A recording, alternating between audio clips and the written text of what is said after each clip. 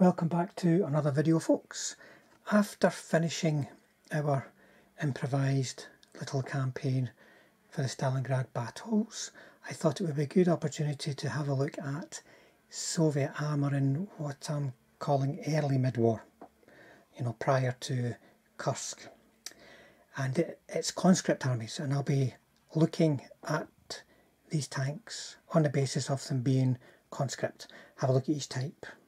Think about what options you might take if you are playing a tank of A or have them supporting an infantry company.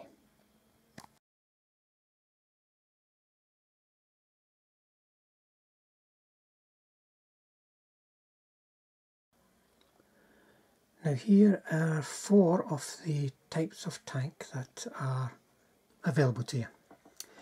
There's one that I've not got any models of, unfortunately, and I would probably use them if I did, and that's the Valentines.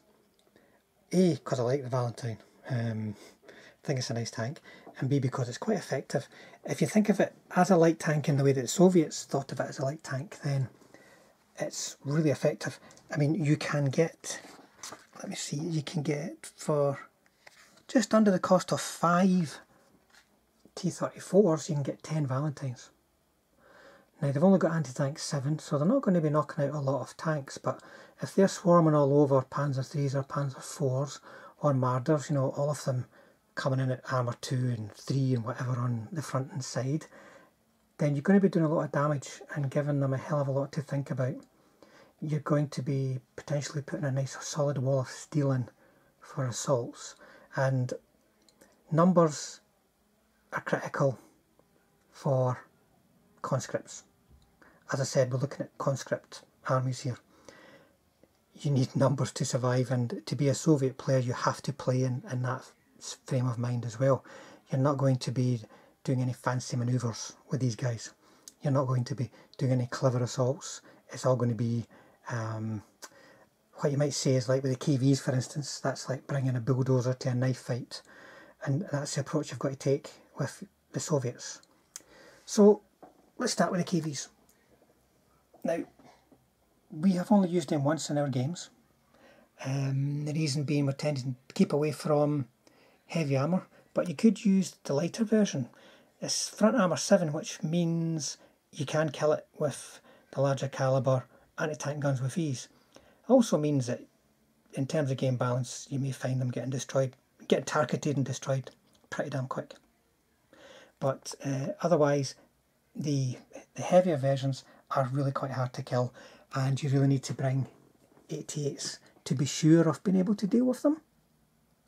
But you don't get many. The only company you can use them in is a mixed tankovy, and the maximum size platoon is 4, so that is a decent balance in the game.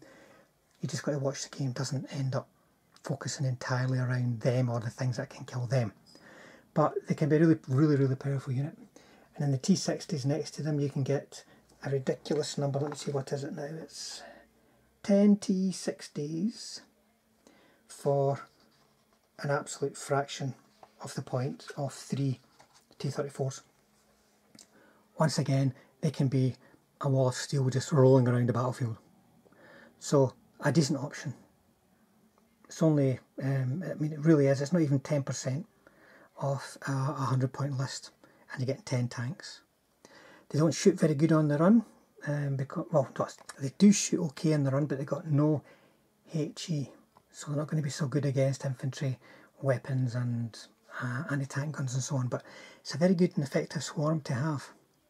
Now, shooting on the run, that's one of the main differences we can see between our 2 main options here. We've got the Lees, Lend-Lease, and the T-34s. So these guys are overworked with their main gun. These guys are not overworked on the main gun. But the T-34s have got better armour. So the way I tend to play these guys is, if I'm supporting infantry, I tend to take the Lees, because they're going to be arriving from reserves typically, which means there's every chance they've got the opportunity to hit the flank of an attacking German force.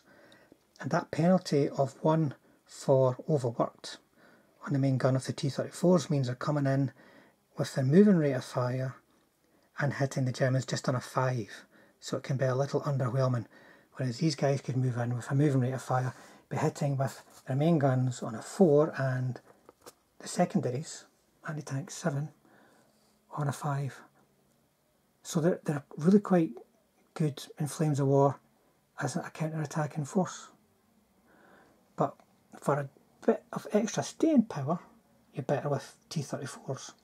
Now, if I had 10 more of these, or however many I might need, because I probably wouldn't have platoons of 10, but if I had more of these, I would probably play a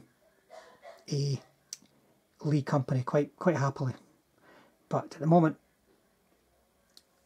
I'm playing T-34s for my typical tankovy. Unless I'm doing a mixed tankovy, I'm going to be using these guys as my main tankovy. Good anti-tank will just chew them to bits, but they've always got a chance of saving against typical German armour that they might be up against. It's more of the more specialised anti-tank weapons that were designed to deal with these guys that they're going to struggle against. So I've just got to be careful with that. But once again, T60s, or if using Valentines, can help in that respect because they can just swarm up ahead of your T-34s.